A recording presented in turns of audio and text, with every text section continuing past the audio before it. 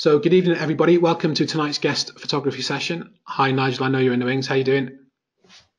I am okay, Jay, except that you mentioned about technical difficulties. Okay. I seem to have one of my own. I'm Okay. trying to work out what's going on here, because when I can display my slideshow on my own computer, but when I display it through yours, it I haven't given you the screen yet, Nigel, so they won't be able to see your presentation yet. That's ah why. Don't panic. It's all good. You should okay. just be seeing my screen with your mugshot on it at the moment. Right, yeah, but it's not. Go on. Let's see what happens. All right, okay.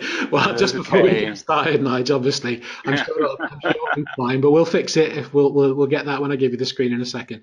But Nigel, just before I give you the screen and we get into tonight's presentation, just for anybody Yeah. that's new with us, just tell us a little bit about yourself and quickly just your journey into photography and how you came to be obviously our landscape master. Yeah, I'm Nigel Forster. I'm, as Jay explained, a master photographer with the Photographer Academy. Have been for, oh gosh, it's about 4 or 5 years now. Based in the Brecon Beacons, run group and one-to-one workshops throughout the year. Primarily a landscape photographer, although my photographic work covers sort of interiors, architecture, people in the landscape, and that kind of thing. And it's is the way with landscape photographers. You have to be kind of diverse in the kind of work that you do. So yeah, landscape's my first love, but and I think probably I like to think of my strength as being use of natural light, strength of composition, that kind of thing, which is primarily what today's talk is on. So I'll be explaining more about that in a minute, and I'm hoping this displays okay. Well, let's find We'll out see. then. So Yeah. I'll give you the screen and I'll let you know straight away as soon as what I can see and where we're at. So it's coming over to you now, Nigel. Okay. I'll tell you that I've made you the presenter and I prompt you Okay. to share your screen. So I'll leave it with Um, you and I'll just go quiet. Any questions for Nigel, please guys through the chat panel. Nigel, and I'll chip in wherever you need me to, mate. It's all yours. yeah. Okay. Right. Yeah. Thanks everybody for listening. Now, as Jay's once again, apologies for the hiccup at the start. As Jay explained, this is going to be a little bit in two halves. The first half this evening is primarily about developing your style with photographic composition.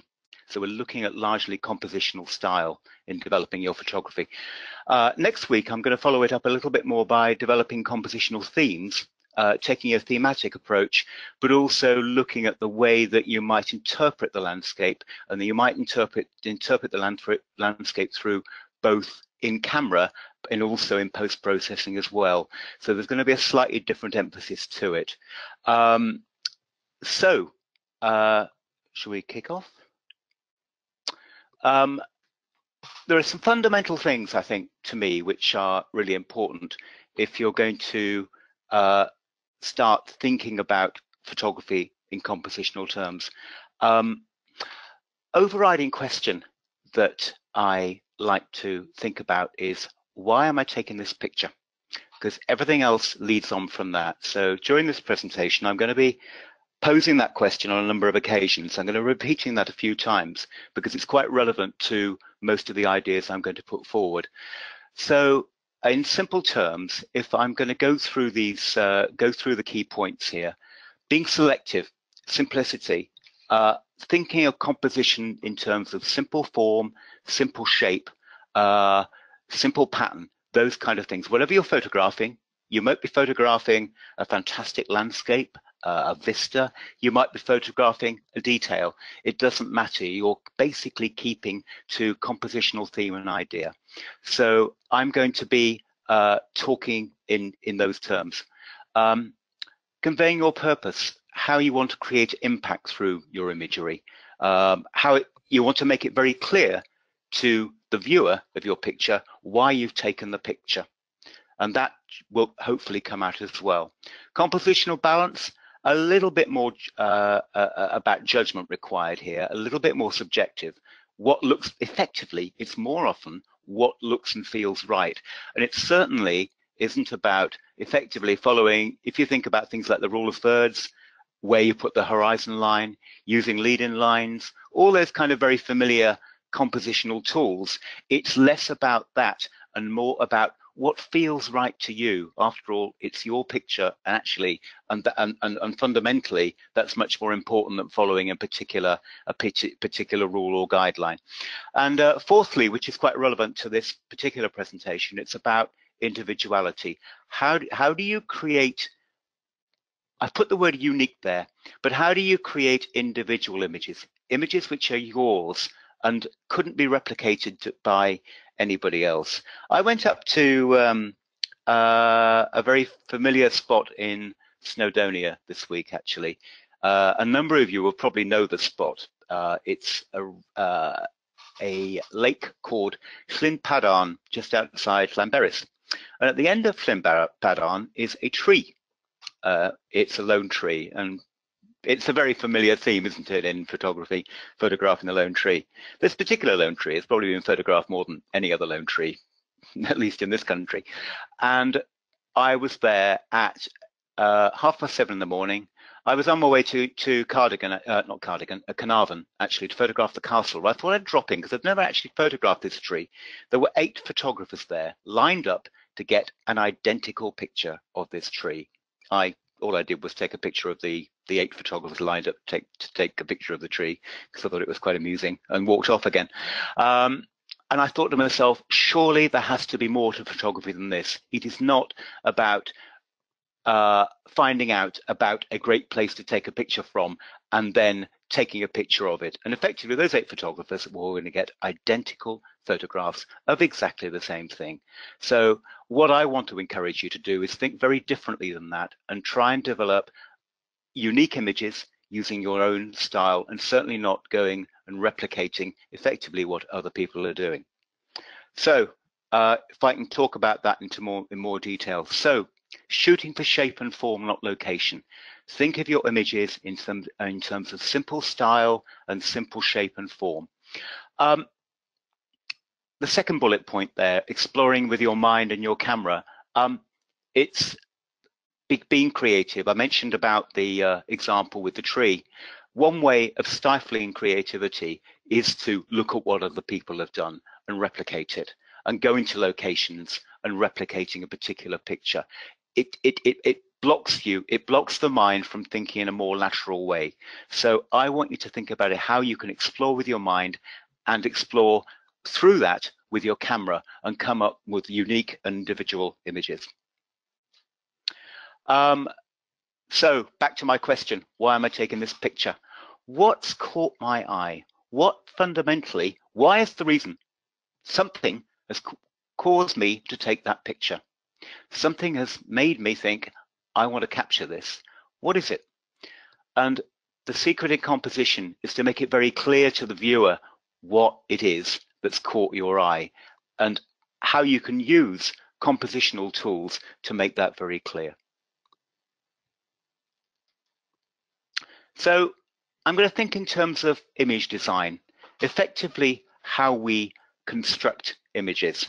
Now, I'm going to start off with a few examples, just a few example ideas. Then I'm going to go into some quite familiar compositional guidelines, like lead-in lines, like using foreground, in a little bit more detail and look at how you might apply these. I'm also going to go through a number of examples of my own images as well. So these straightforward images, largely location based. Those of you who are familiar with a number of parts of the country, 3 of the reasons these are in Scotland, 2 are in South Wales, will probably recognise some of these places. Gower, Elgol on Skye, Glencoe, Forth Rail Bridge. They are familiar places. Nothing wrong with the pictures, they're perfectly okay. And in terms of marketability, these will sell quite well because people like popular places and they like them photographed quite well in clear light. So, but they're very much location based. Anybody who knows these places will probably recognize where they are.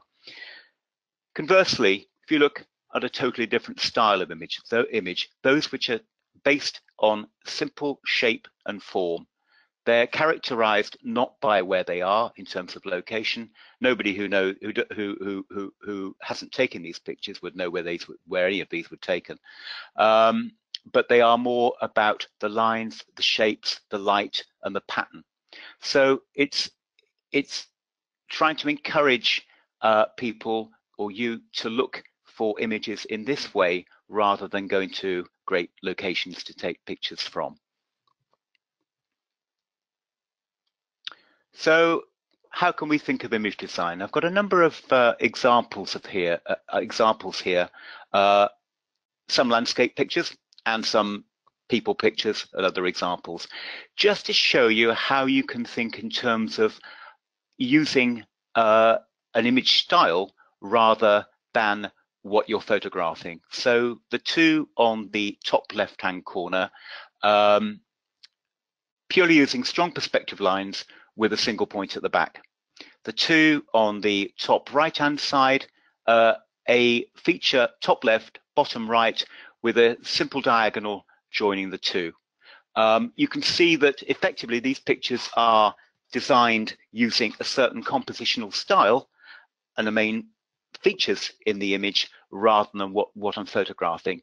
The style in the top left-hand corner, I've actually also used at a wedding as well, where I looked at the bride's wedding dress from below, looking up to the bride, and effectively her head was the single point at the back. Haven't used that example here, but it's a very similar style. So you can use these kind of ideas, whatever your style of photography. It doesn't just relate to landscape photography.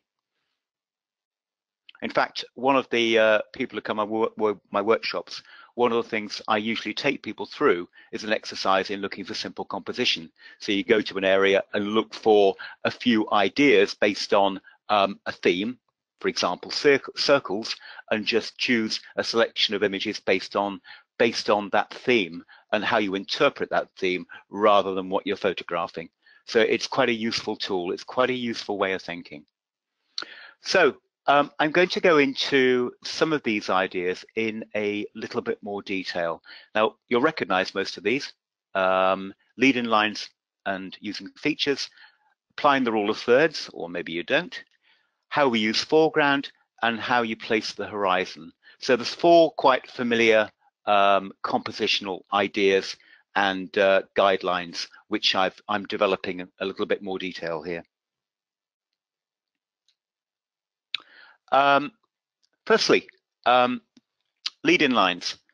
These can be very direct, they can be very strong, and perspective and diagonal lines do that very effectively. These take your eye into the picture and out of the picture very, very strongly and very quickly. So these are quite dynamic. These are quite strong lead-in lines. So following this, I've got other examples of the way that we can use lead-in lines as well. So a single curve. As you can tell, these are of a different style to the original ones. You'd be surprised how often you can find these kind of features, these kind of curves. Typically, these are taken using a wide-angle lens, usually close to the ground. I'll explain more about that later on. And usually, with the curve starting from the corner, you can see effectively all of these have done just that. And the curve is made up paving pattern, a path, a river, a line in the sand, or a road. Few distinguishing features about this. The wide-angle lens will effectively it'll strengthen a curve. If there's a slight bend in what you've got in front of you, a wide-angle lens will accentuate that. And it will have a more dynamic effect if you run that curve from the corner of the frame, as these are done. Backlighting always usually helps as well. Most of these are backlit. Backlighting will create more contrast in your image. So look for these kind of opportunities when you're looking for these kind of lead-in lines. Lead-in lines are often thought of as leading the eye to something. In reality, most of my lead-in lines tend to be the image in themselves. They are effectively the most dominant feature in the image. Comes back to my question, why I'm taking this picture, primarily because it's the strength of the line in the picture, not because the line is actually leading to anything. So think about, comes back to that question, why you're taking this, why am I taking this picture? Taking that a step further, then using meandering leading lines. So these have got a different feel to them again. They, rather than having a very direct diagonal leading line such as these, a much more meandering effect. So it's a different style, different kind of leading line, which adds a different mood to your image as well.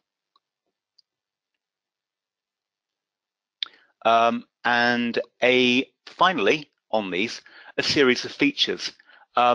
These aren't a continuous line, but they have a similar effect. They take your eye through the picture in a very similar way, either through a diagonal line, using a series of features, or in the case of the one with the rocks, a curve created by the rocks. So these effectively are implied leading lines. They work in a very, very similar way.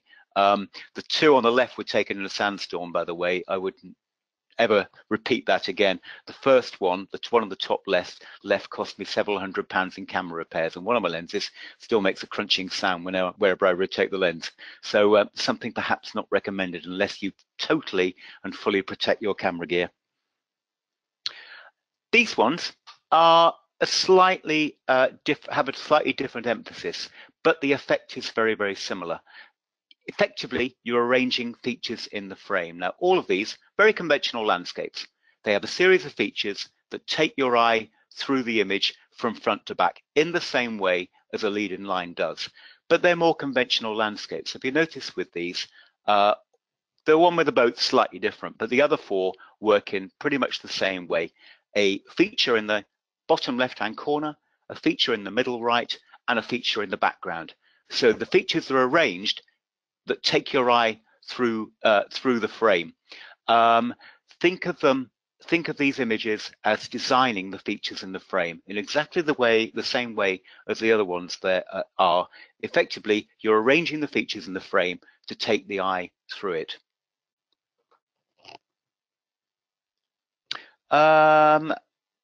Any questions yet, Jay, or shall I just carry on? We do have some questions, Nigel, but they're not specific. They're actually more about the business of landscape photography. So I'll hang on to them if you want. But there are a few. But yeah, that's fine.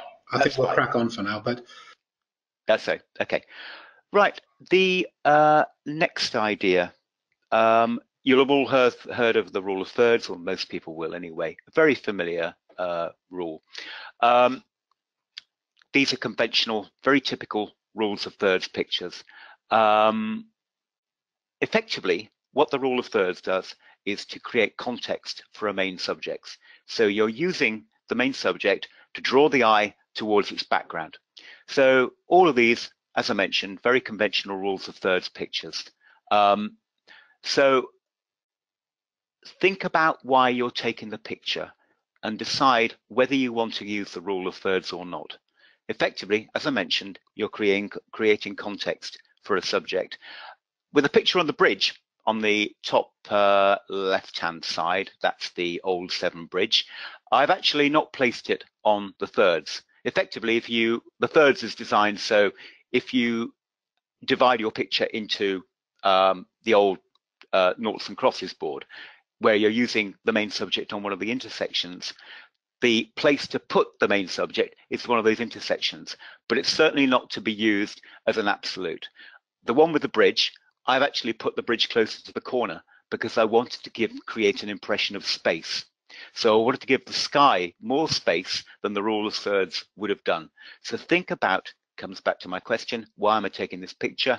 I want to give the bridge giving a feeling of remoteness, a feeling of isolation, and that needed a large sky. So that means I wanted the bridge in the corner of the frame, not on the thirds. But the principle's roughly the same. Effectively, you're creating context for a main subject. If I go to these examples, I'm just going to go back to the other two slides in a moment. Now, with these examples, you wouldn't be using the rule of thirds because you want the eye to be taken straight to the main subject. The place in the image which has got the most impact is the center. So with these, whether it's a rock, whether it's the moon, whether it's Big Ben, currently covered in scaffolding, or whether it's a mountain, all the main features in this and these images are right in the center of the frame, because I want the eye to be taken straight to them. So don't use the rule of thirds as an absolute. I've heard people say they always use the rule of thirds. Well, if you're always using the rule of thirds, it's not clear from your images why you're using it.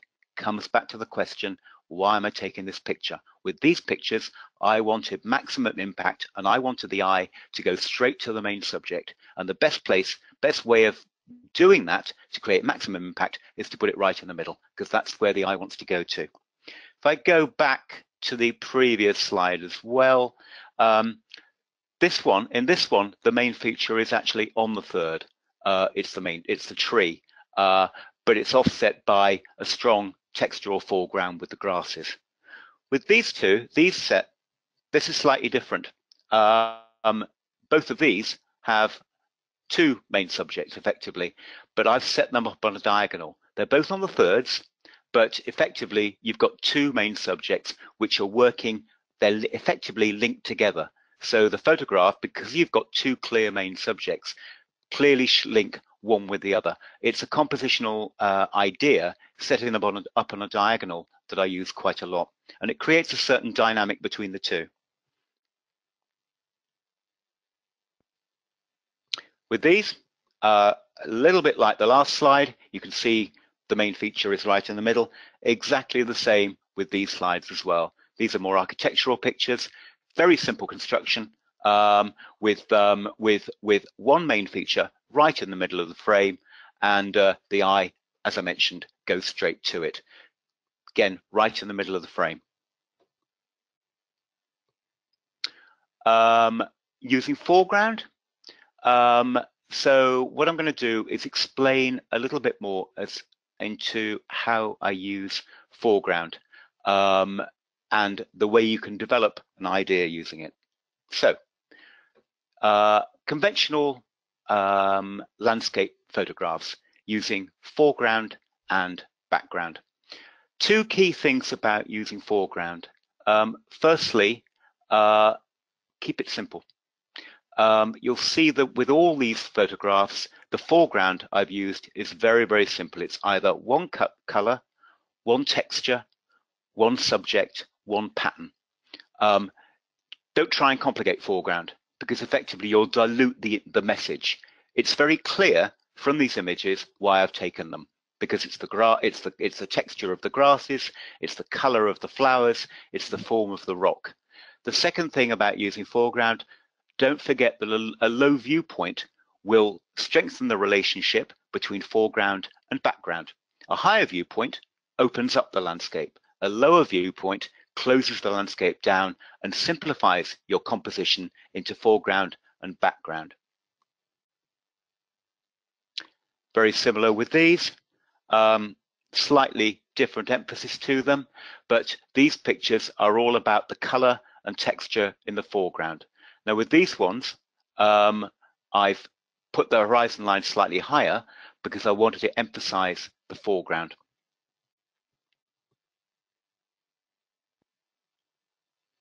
These ones are more about foreground texture. So whether it's a pattern in the sand, whether it's light and shadow, the emphasis on the foreground of these is the texture, and it's a very simple foreground pattern. Most of these are backlit as well. As I mentioned earlier, backlighting creates more contrast and it creates a strong light and shadow effect. So you'll often find with these style of images, they're backlit.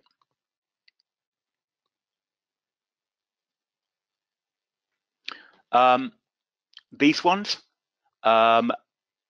foreground, again, as I mentioned, very simple in terms of form, shape, or color. And the background's a single point. Now, whether that single point is a single feature, like the rock, the sun, the mountain, or the point of light, it doesn't make any difference. The actual construction of the image is exactly the same. It takes the eye to a single central focal point. So you can see from all these images, the foreground feature or subject is very, very simple. but the main feature is right in the middle of the frame. I've got a set here which are all in portrait format. Portrait format is great for two things. Firstly, you get a stronger relationship between foreground and background. So it's actually very good for simple compositions. If you look, for example, at the two images, the two black and white images at the top, the one with the mountain and the one with the cottage, compositionally, they're absolutely identical. You've got a simple pattern in the foreground or texture, should I say, and a simple shape in the background. The subject matter is different. One's a mountain and a cottage, and a froth in the water, and one's a cottage with a texture of grass. But compositionally, they're the same. If you want to try practicing simple compositions, a very good way of doing it is to look for a simple foreground against a simple background, and do it in portrait format. You get, unlike landscape format, which creates more context, portrait format creates a strengthened relationship between foreground and background. And it's very good if you've got two simple, clear main subjects with the texture or color in the foreground and the main subject in the background.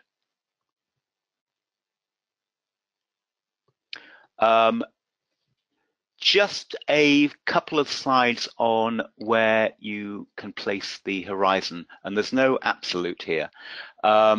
So I've gone from the picture of St. Paul's in the top of the frame to a different emphasis with the two lower down with the landscape pictures where the horizon line is higher up. So I've gone from very low, the very low one at St. Paul's, because all I wanted was a simple base for the picture, a base for the buildings in the background. Whereas the conventional landscape ones have got primarily the landscape in the foreground with the sky a smaller part of the image. That's because I wanted to place emphasis on the landscape. So where you place the horizon is simply down to the emphasis you want from the picture. Comes back to the question, as I mentioned before, why am I taking this picture? The one with the sheep, I wanted the weight and feeling of the trees on top of the sheep. The one with the reflection of the cityscape was actually taken in Swansea. I wanted an absolute mirror image. So with a mirror image, you really want to put the horizon line right in the middle of the frame. Anywhere else, it looks unbalanced. So I think one of the other popular guidelines that you often hear said, don't put your horizon line in the middle of the frame. If your picture is absolutely about symmetry and you want a mirror image, there probably isn't anywhere else to put it. So I would, usually in that situation, put the horizon line right in the middle of the frame. With these, more on horizon lines, I've just added, with two of them, I've added a touch of asymmetry to it. Now, the eye almost expects to see symmetry, and it will instantly be caught by something that unbalances it slightly. But I actually sometimes quite like that element of imbalance in the image. With the one at the top, I threw a pebble in the water and just added a ripple. Took a few attempts because the first few, the ripple didn't happen in the right place to catch the light of the sun. And the one at the bottom right, the swan, the eye is drawn straight to it. As I mentioned, anything that runs in the middle of the frame, the eye goes straight to it. So with these, despite the fact they're asymmetrical, they're very subtle, and I would usually have the horizon line, keep the horizon line right in the middle of the frame. That would be a natural break point, Jay. Have you got any questions there? I do. Where is it? I don't think we touched on it yet. We've touched on it obviously in previous webinars, but do you, what is sort of your go-to lenses? I think that was appropriate when you were talking about wide angle, and that sort of jumped up as one on the question panel. Okay, there are two primary lenses which I will tend to use. A wide angle creates a feeling of depth, space, and perspective, and if you like, a sense of drama. So I've got a 1635 zoom and a full frame, and I'll often have that at a pretty wide angle, because it emphasizes drama, it emphasizes foreground, and it creates a strong sense of perspective. The other one I use quite a lot is a longer telephoto. That compresses perspective, and that creates a very simple two-dimensional effect. So there's a different emphasis to the picture, but almost they're two extremes. I probably tend to use the ones in the middle less, because I quite like almost the exaggerated either perspective or compression created either by using a very wide angle, the 16-35, you're often at 16-20, or a longer telephoto of around 200 millimeters, because you're compressing perspective and you're getting a very clear one or the other as opposed to something in the middle. Brilliant, great. We've had, again, this is stuff that we've talked about in the past, but we haven't looked at it tonight. Neutral density filters and filters in general, are you using them a lot within your work? Yeah, well, you for long exposure images, I've shown a few of them here. They're fairly essential, particularly obviously during daylight. So I do use them. The only filters I ever use are the ones that control and manage the quantity and quality of light, which means effectively a neutral density filter, a neutral graduated filter, and at times a polarizing filter if I want to strengthen the color or the through reflective surfaces. So for example, if you've got water under grey skies, you'll see a lot more detail if you use a polarizing filter. So that's the only other filter I'll use. I use a very limited range of filters. Leading on from that question, and again, something that we've talked about in the past, and I know you've done this on video for us as well. With regards to, you seem that a few people have picked up on the fact that obviously we've seen lots of examples of your work tonight, but there's a lot of, there are examples of long exposures in the skies and in the water. Is that typical? Is that what you would specifically say is a Nigel Forster style, or do you appropriately do long and long exposures where appropriate, or where you see it in your mind? Does that make sense? Where appropriate, absolutely, yeah. If you can actually use, I'm going to come on to these in a minute, but you can actually use long exposure as a compositional aid. Long exposure can radically change composition, the composition makeup of the image. So I would say I use them where appropriate. If I was going to name my favorite photographic style, it would probably be strong, simple shapes and forms. And actually, I like dramatic light as well. Long exposure is something I use, something I do, and where I feel it fits the subject. Perfect. That's all the questions for now. We have more, but I'm going to hang on to those ones now. So you crack on, bud. All right. Okay.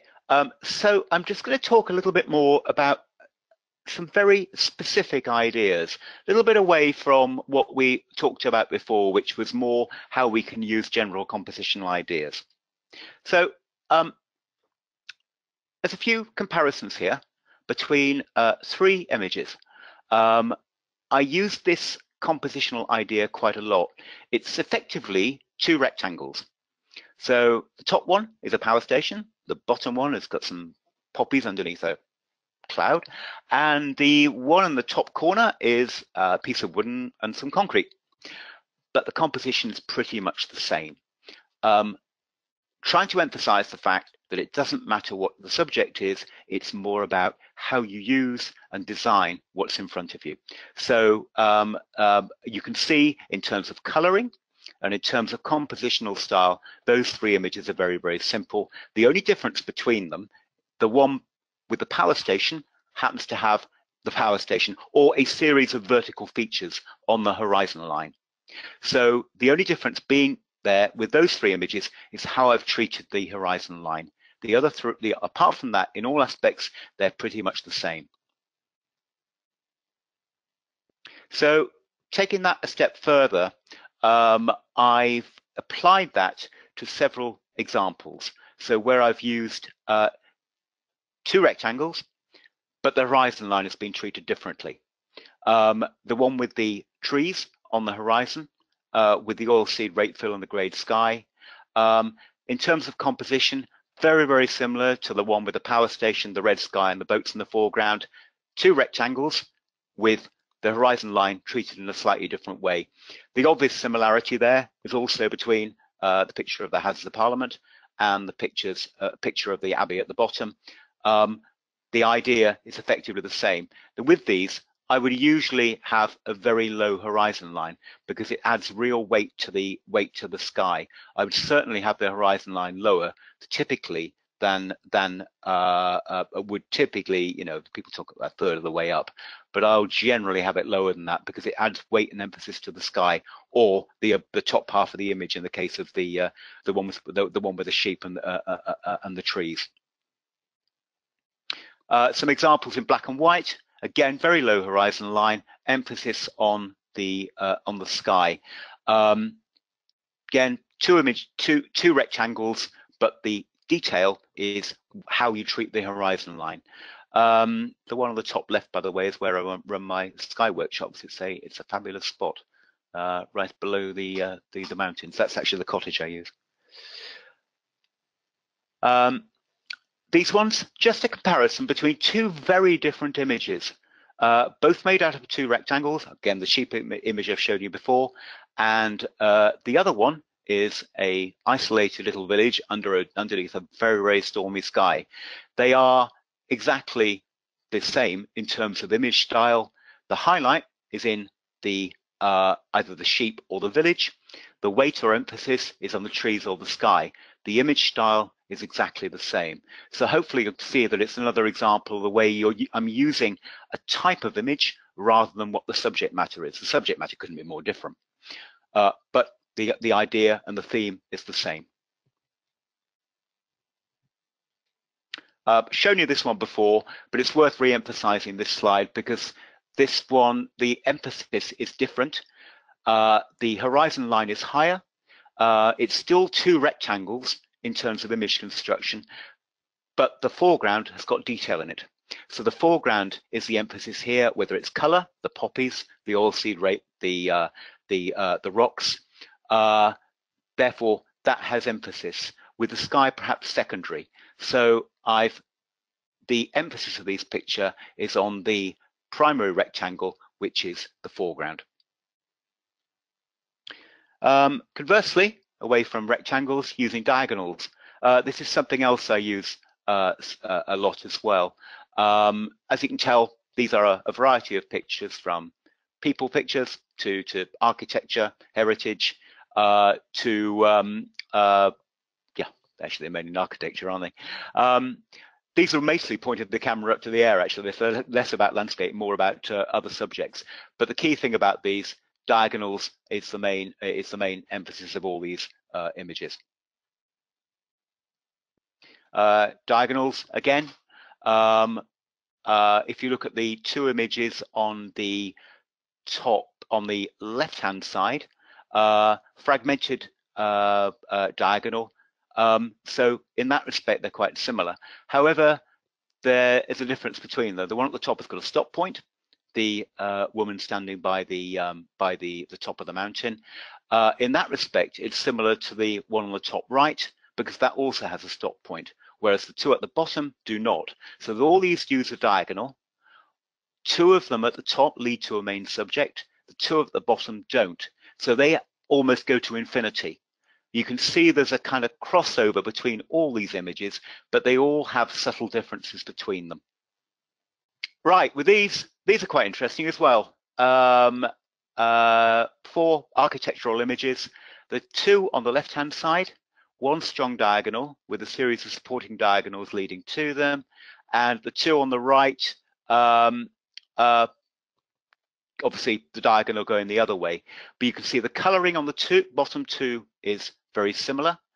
The top two are obviously in black and white, but compositionally, these images are pretty much the same, using a strong diagonal with the bottom two a strong single bright golden highlight as well. So I've used the same idea for all these images. as I mentioned before, mainly these are architectural. You don't find many landscapes up in the sky. But so in terms of architectural photography, I use these ideas quite a lot because they're effective and they're very, very simple to do. You simply orientate the main feature in a certain way. I tend to use diagonals quite a lot in architectural photography. These ones, the key thing about these images that the compositions radiate from the center. You mentioned, Jay, I know mentioned a minute ago about the fact that a lot of my images are using long exposures. This is certainly a case in point. If you shoot against the wind with a long exposure, then, and with clouds in the sky, obviously, then you will get cloud movement going towards or away from you. So you can use that as a fundamental part of the composition. And what it does is place emphasis on the main feature in the middle of the frame. So you can see, although, for example, the street lamp in the top left, Big Ben in the top right, the tower at the end of the Tyne Bridge, none of them are in fact the person in the middle of the frame. None of them are significant. None of them are big in terms of the space in the frame, but the whole of the picture goes towards them. Therefore, they gain a fundamental importance in terms of how the image works. So the center of the image with all these examples is very, very important. The two other examples, one a waterfall, and the other one is an architectural shot taken in Gateshead, Newcastle, near Newcastle anyway. Everything radiates out from that center. So whether it's the shape and alignment of the paving or the flow and effect of the sky, everything radiates around that central feature. So in all these images, the center of the frame is really important. And in a number of them, that the fact that I've used a long exposure and used either cloud movement or in one of the top left-hand side, the perspective lines of the planking, all of it leads towards the center of the image.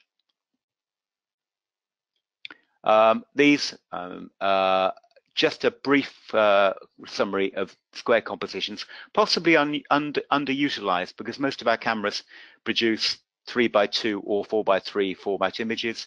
We probably don't tend to shoot square as often as we should, probably me included actually as well, but it can be quite effective if it comes back to that question of compositional balance. If an image looks compositionally balanced by using square, use a square format.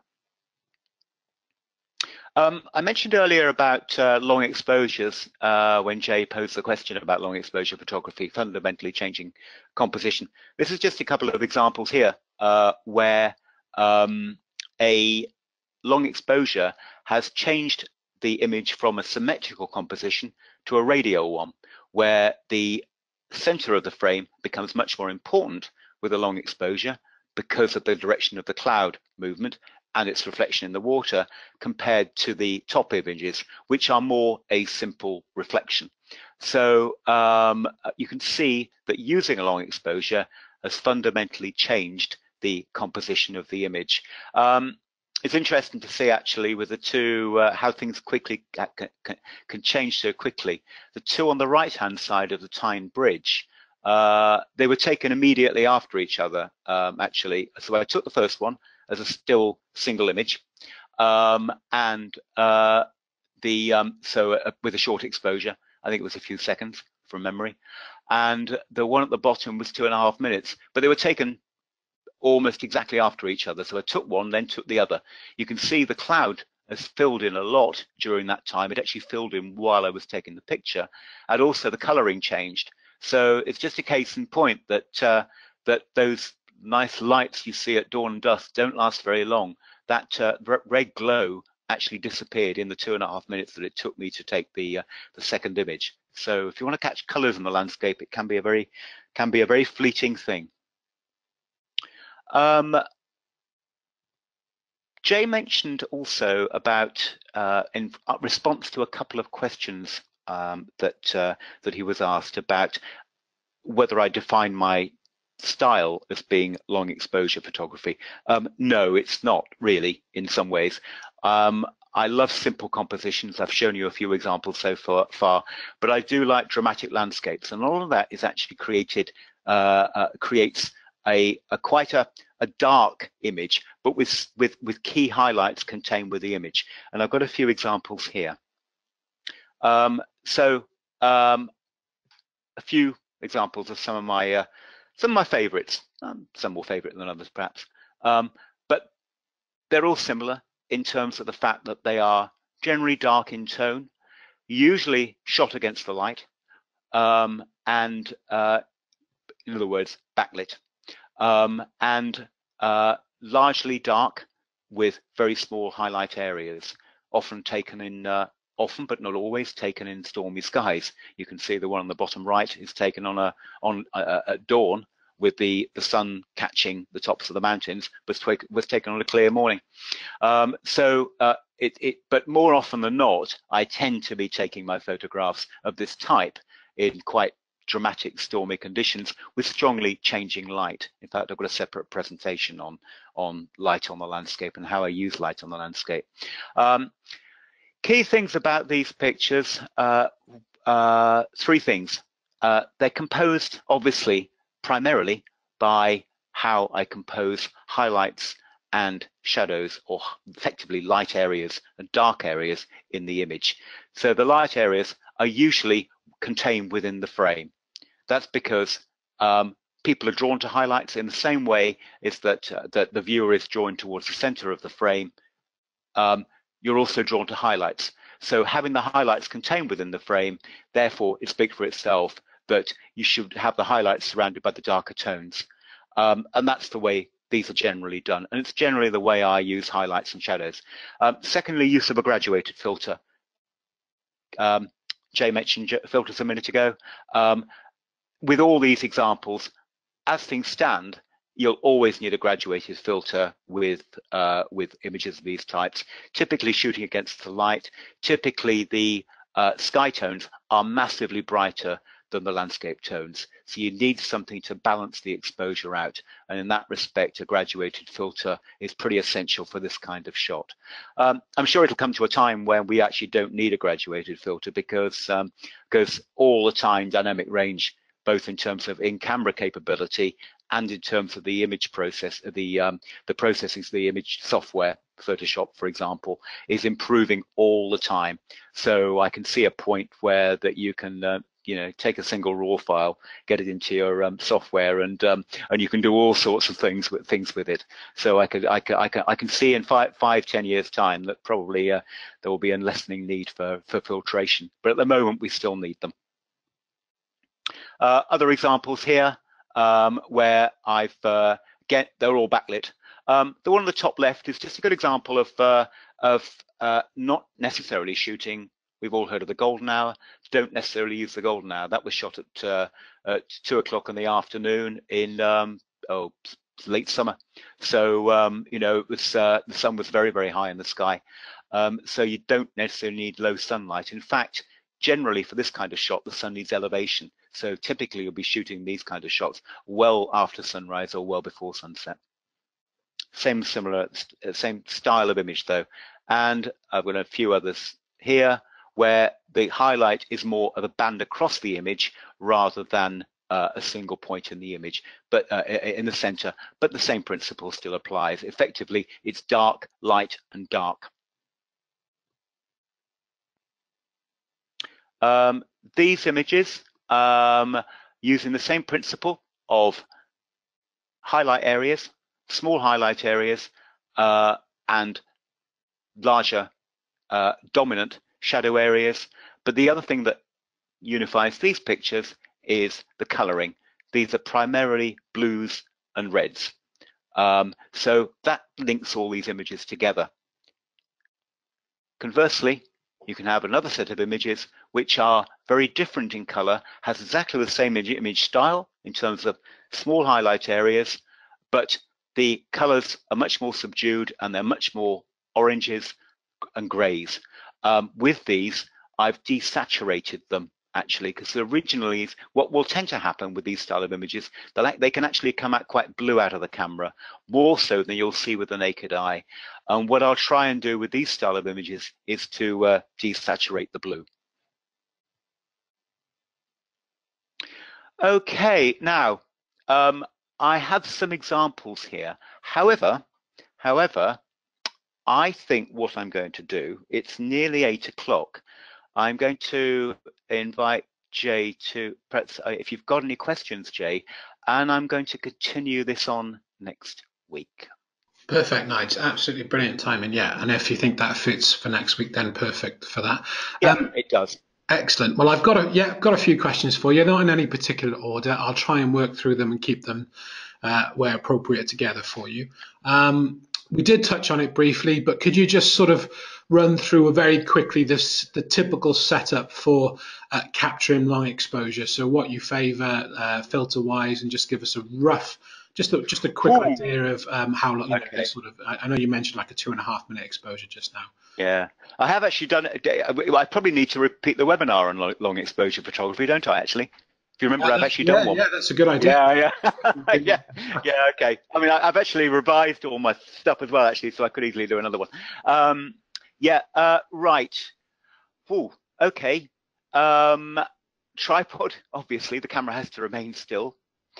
Neutral density filter, usually, because usually you're shooting them at least in daylight or enough daylight to mean that effectively you're going to have to reduce the amount of light going into the lens significantly. Now, I use a slot filter system because they're much more flexible. In other words, effectively you have a holder, you have an adapter that screws into the front of the lens, you've got a holder which holds the filters, and a series of square filters, square or rectangular filters, that you slot into the front. That's what I primarily use.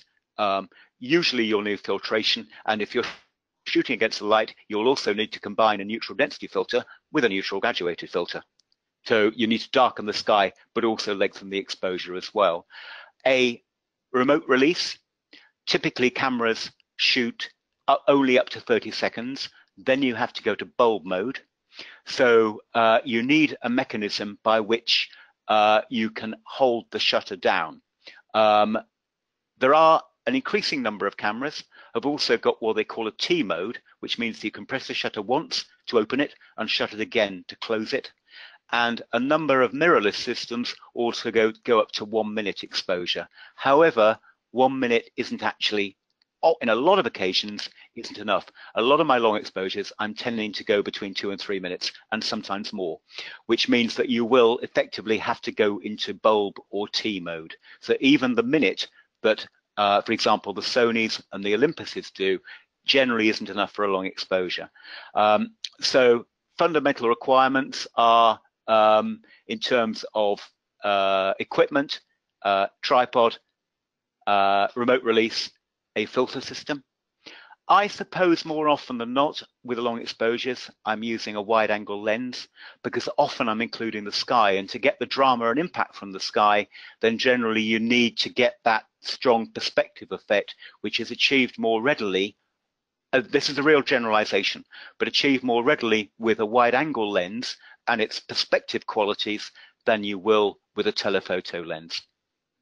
Brilliant. Perfect. You nailed that for me, mate. Brilliant. Okay, so when dealing with dynamic range, do you favor bracketing or layering with HDR software? That's a really good question, actually. And, you know, I've tried both. More and more these days, I will bracket, but actually I'll find that I only need to use one of the images. That the imaging software is so good in terms of, particularly in shadow recovery in RAW, that where I think I'm going to need to bracket, or I'm going to need to blend images, I actually don't need to, because the shadow recovery is so good. Highlight recovery is still not great. The key thing is not to blow highlights, but you'd be amazed, particularly with higher end equipment, what you can do with shadow recovery. It's fair to say that full frame cameras are better than crop sensor cameras in terms of data recovery. So in terms of dynamic range, they're noticeably better. So certainly if I was using a crop frame camera, I would probably be blending images. I should point out there is a difference between blending images and bracketing, because bracketing, you're not increasing dynamic range effectively. You're only taking a series of pictures, so you can capture both the shadows in one or the highlights in the other. You would still need to blend them in post-processing in order to get the shadows and the highlights contained within the two. So the bracketing is actually a way in which you can have the data to blend images afterwards. So they're two rather separate things, if that makes any sense. Yeah, brilliant, great. I'll make sure I'm going to read this properly. Referring back to when we were talking about leading lines, do your personal opinion on whether they work better in a portrait format, and do you find that the portrait format weakens the image by denying it the left and right of the viewpoint? Ooh, that's quite a tough one. Yeah.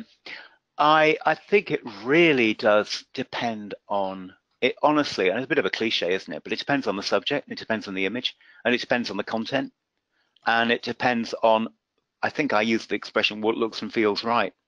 I think on the whole, yeah, if you're using a strong perspective line running in from the corner, you probably do it more often in landscape than in portrait mode.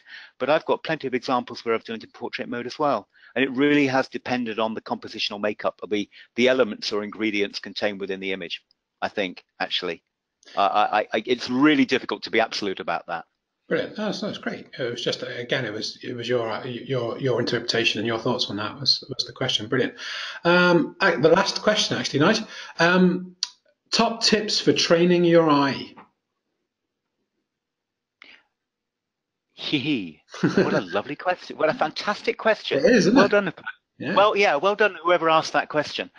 I think, as I mentioned, when I do my workshops, I often take people out to a spot and ask them to choose a theme, or I choose a theme for them, and ask them to take 10 pictures which effectively tie in with that theme. And that theme could be a color, blue or red, it could be a pattern, it could be squares, it could be circles, it could be diagonal, it could be something which whatever the subject matter is irrelevant, that you're identifying a certain theme and you're taking a number of images that meet that theme. And it helps you to think in terms of shape, form, color, and texture, as opposed to what you're photographing. What you're photographing isn't relevant. It's the effect of the image. So if I'm choosing circles, for example, I might have a part of a road sign. I might have a part of a car wheel. I might have a part of a flower pot, whatever springs to mind. It doesn't matter. It's the shape and form in the image, and it does help to train your eye when you're out with your camera to ask yourself, why am I taking this picture? Comes back to that question I've mentioned on a number of occasions before. It's why am I taking this picture? And if you're taking it because of a curve, if you're taking it because of a certain shape, if you're taking it because of a one dominant color, then being very clear on why you're taking it and thinking in abstract terms helps. And when you've got a moment, just spend half an hour, choose a theme, go anywhere you like, and try to take 10 pictures which meet that theme. And it does help you think in abstract terms.